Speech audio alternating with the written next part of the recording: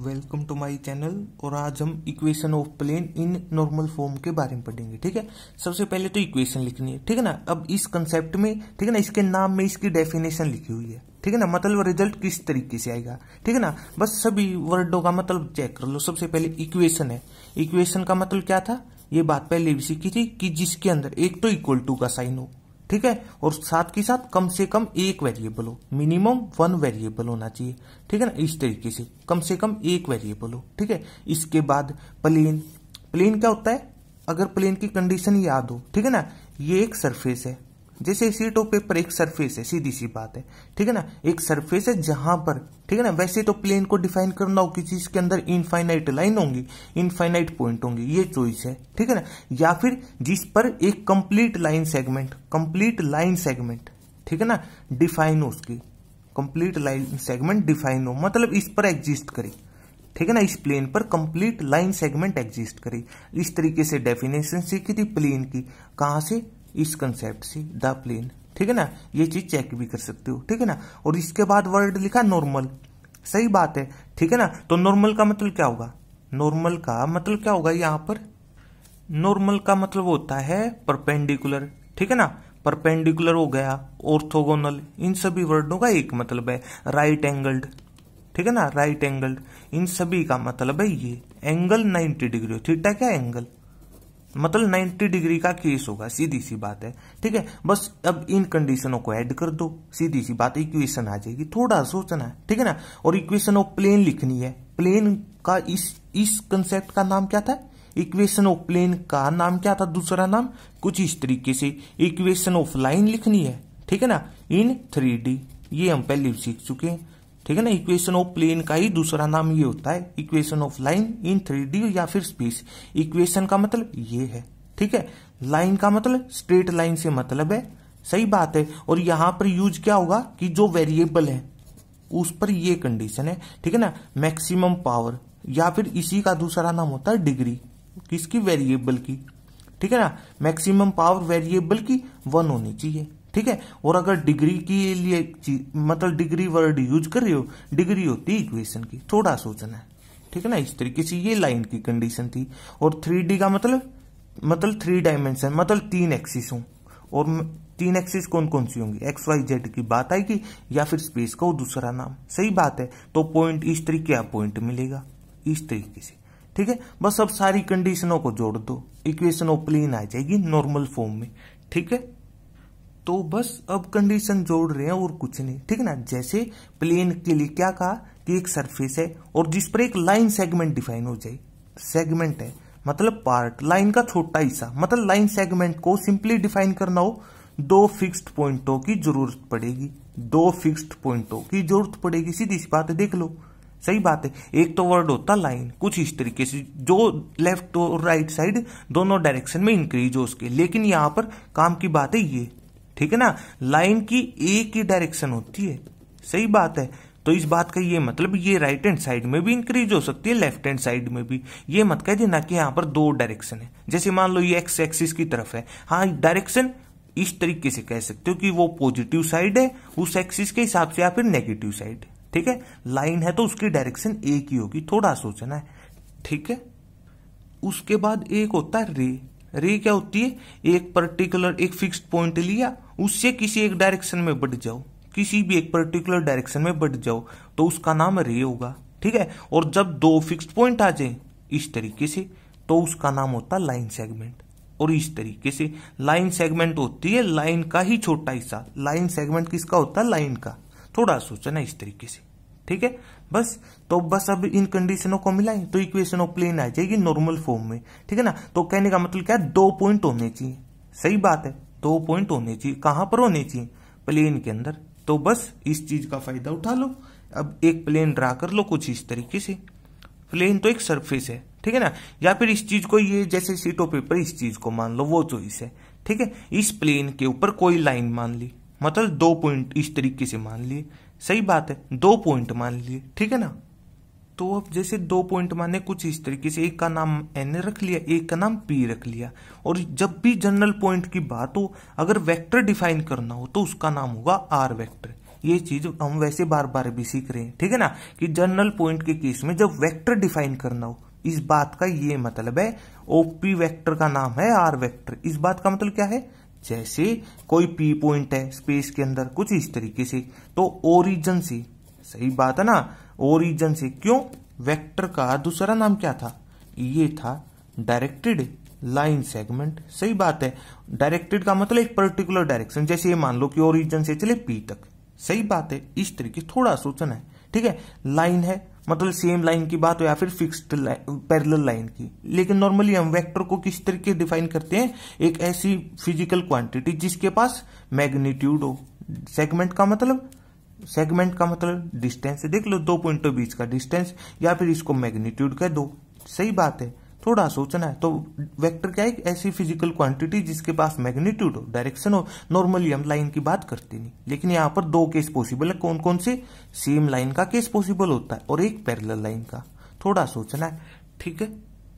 तो बस यहाँ पर, ठीक है ना, तो मतलब लाइन सेगमेंट का मतलब दो पॉइंट चाहिए, तो ये चीज है, डिस्टेंस दो पॉइंटों बीच में निकलता है, इस वजह से। सही बात है, तो ये ओ पॉइंट है यहाँ पर, मतलब ओरिजिन है, और ये पी पॉइंट है इस तरीके से, तो उसका नाम है आर वेक्टर, इस तरीके से, ठीक है ना। तो बस अब इसके बाद, ठीक है ना, इक्वेशन ऑफ प्लेन लिखनी है। इक्वेशन का मतलब क्या है, थोड़ा सोचो, क्या कहा था, कम से कम एक वेरिएबल हो। क्या कहा, कम से कम एक वेरिएबल हो। कितने होंगे वेरिएबल, थोड़ा सोच के बताओ, यहां से कितने होंगे वेरिएबल, 3 होंगे। क्यों, 3D की बात आ गई, प्लेन, इक्वेशन ऑफ प्लेन का दूसरा नाम इक्वेशन ऑफ लाइन स्पेस के अंदर, ठीक है, ये हम पहले प्रूव कर चुके हैं, ठीक है ना। तो इस तरीके से, ठीक है ना। और 3D का मतलब क्या होता है, 3 डायमेंशनल ज्योमेट्री का मतलब क्या कहा था, सिंपली डिफाइन करना हो 3 एक्सिस हो। कौन कौन सी, XYZ। सही बात है, और तीनों एक दूसरे के साथ म्यूचुअली मतलब आपस में परपेंडिकुलर हो, ठीक है, मतलब 90 डिग्री का केस हो। सीधी सी बात है, जैसे ये रही, इसका नाम X रख लो, Y रख लो, Z रख लो, ये Z एक्चुअल में यहाँ पर नहीं है, इस तरीके से परपेंडिकुलर है। सही बात है, थोड़ा सोचना है। तो मतलब यहाँ पर 3D की बात आती, 3 डिस्टेंस आ जाएंगे, देख लो XYZ। सही बात है, कहां से, ओरिजिन से, मतलब अपनी अपनी एक्सिस पर डिस्टेंस। सही बात है, तो सीधी सी बात है, इक्वेशन लिखने मतलब वेरिएबल आएंगे, कितने आएंगे, 3 आएंगे, थोड़ा सोचना है। और ये 3, इसका नाम होगा आर वेक्टर को लिखने का तरीका। मतलब इक्वेशन का मतलब होता क्या है, किसी की इक्वेशन लिख रहे हो, किस चीज के लिए लिख रहे हो इक्वेशन। सही बात है ना, मतलब वो उसके सारे पॉइंट डिफाइन हो जाए। जैसे प्लेन का नाम क्या था, एक प्लेन के अंदर इनफाइनाइट तो लाइन होंगी और इनफाइनाइट पॉइंट। सही बात है, क्यों, देख लो, एक प्लेन, एक सरफेस है, ये मान लो ये है एक स्ट्रेट लाइन, इसको इस पेन को किसी भी पोजीशन में रखते चले जाओ। सही बात है, तो इनफाइनाइट लाइन होंगी एक प्लेन पर, और एक लाइन पर इनफाइनाइट पॉइंट होते हैं। इस तरीके से एक लाइन बनती है, इस तरीके से इनफाइनाइट पॉइंटों को जोड़ जोड़ के इस तरीके से लाइन बनेगी। तो इनफाइनाइट लाइनों पर एक्चुअल में तो इनफाइनाइट इंटू इनफाइनाइट, लेकिन इन्फिनिटी की वैल्यू तो नहीं पता हमें, इस वजह से अनडिफाइंड होता है इन्फिनिटी। सही बात है, तो इस वजह से इनफाइनाइट पॉइंट होंगे, थोड़ा सोचना है, ठीक है। तो अब इसके बाद मतलब 3 वेरिएबल की बात होगी यहाँ पर। सही बात है, मतलब एक तरीके से आर वेक्टर तो आंसर में आएगा, डायरेक्ट ही कह रही है। सही बात है, इक्वेशन का तो ये मतलब है, सही है ना, कि मतलब उसकी सारी, कोई भी किसी भी पॉइंट की बात करो या फिर किसी भी लाइन की बात करो, हम उसको लिख सकते हैं प्लेन के अंदर। सही बात है, इतना सोचना है, मतलब आर वेक्टर तो आंसर में आएगा, मतलब आर वेक्टर की तो कहीं पर भी बात होगी नहीं। सही बात है, मतलब ये चीज गिवन नहीं होगी, इस बात का ये मतलब है, ठीक है। अब इसके बाद लाइन सेगमेंट के लिए 2 पॉइंटों की जरूरत थी, एक तो गया, मतलब आंसर में नजर आएगा आर वेक्टर। सही बात, अब इसके बाद एक पॉइंट से काम बनना नहीं, एक पॉइंट से काम बनना नहीं, क्यों, हमें चाहिए लाइन सेगमेंट, मतलब डिस्टेंस चाहिए। 2 पॉइंटों के बीच का डिस्टेंस कब लिख सकते हो, सोच के बताओ, 2 पॉइंटों के बीच का डिस्टेंस कब लिख सकते हो, जब 2 पॉइंटों की वैल्यू हो, तभी तो डिस्टेंस निकाल पाओगे ना। अब एक पॉइंट तो कुछ इस तरीके का XYZ, मतलब XYZ की कुछ भी वैल्यू हो सकती है, सीधी सी बात तो ये है, ठीक है ना। तो मतलब ये डिस्टेंस वाली बात भी गई, मतलब N पॉइंट भी गया एक तरीके से। सही बात है, तो इस बात बस कंडीशन मिलानी है और कुछ नहीं, मतलब N पॉइंट भी नहीं होगा। क्यों नहीं होगा, क्योंकि P पॉइंट लिखना है, P पॉइंट इक्वेशन का यही मतलब है, ठीक है ना। जैसे नॉर्मली जैसे इक्वेशन ऑफ प्लेन सीखा था हमने कुछ इस तरीके से, ax + by + cz d के बराबर। याद हो, यहां पर ये XYZ मिलके क्या बनाएंगे, P पॉइंट मिलाएंगे। सही बात है, तो इक्वेशन लिखते क्यों हो, थोड़ा सोचना है, कि कोई भी पॉइंट फाइंड आउट करना हो। सही बात है, थोड़ा सोचना है, ठीक है, तो वही तो चीज है, मतलब आर वेक्टर या फिर पी पॉइंट निकालना, ये कह दो। सही बात है। अब ये डिस्टेंस हम निकाल नहीं सकते, तो मतलब एन पॉइंट के होने का भी कोई मतलब नहीं यहाँ पर, मतलब ये लाइन सेगमेंट वाली बात तो गई, सीधी सी बात तो ये है। ठीक है, तो फिर कुछ कंडीशन होनी चाहिए, इक्वेशन ऑफ प्लेन लिखनी है नॉर्मल फॉर्म में। सही बात है, तो दूसरी कंडीशन क्या, कुछ इस तरीके से, ये चीज है अब काम की। ठीक है, और इसका नाम ओरिजिन रहेगा। सही बात है, तो अब जैसे नॉर्मल का मतलब क्या कहा था, एंगल 90 डिग्री हो, तो ये है एंगल 90 डिग्री। तो इस बात का मतलब क्या है कि ओरिजिन से एन क्या है, कोई पॉइंट है, ठीक है ना, और जिसकी लेंथ पी मानेंगे, जिसकी लेंथ क्या, पी। सही बात है, तो इस पी को डिफाइन कर लो बस। ये पी क्या है, लेंथ है, दो पॉइंट है, एक एन पॉइंट है, एक ओ पॉइंट है, और लेंथ, सही बात है, या फिर डिस्टेंस कह दो, वो चीज, या फिर मैग्नीट्यूड कह दो, एक बात है। ठीक है ना, पी क्या, लेंथ ऑफ किसकी, ये वर्ड काम का परपेंडिकुलर, परपेंडिकुलर मतलब 90 डिग्री का केस बने। इस बात का मतलब पता है क्या, जैसे एक लाइन ये माननी, तो ये एक्चुअल में ये इस तरीके से नहीं होगा, एक्चुअल में ये कुछ इस तरीके का केस है। सही बात है, परपेंडिकुलर होना चाहिए। अब ये प्लेन देख लो, ये दिखेगी सिर्फ इस तरीके से, लेकिन एक्चुअल में ये केस है। ठीक है, क्यों है ये केस, अब एक बात ये भी बताओ, ये केस क्यों है, नॉर्मल की बात होनी थी। सही बात, परपेंडिकुलर तो होगा। अब एक बात बताओ, जैसे सीट ऑफ पेपर है, सिंपल सी बात है, ठीक है ना, इस पर ये लाइन सेगमेंट मान ली, ठीक है, इस पर कोई एक लाइन सेगमेंट और ड्रा कर सकते हो जो इसके परपेंडिकुलर हो, लो ये कर दी ड्रा। सही बात है, इस तरीके ड्रा कर सकते हो ना, लेकिन ये केस नहीं होगा यहाँ पर।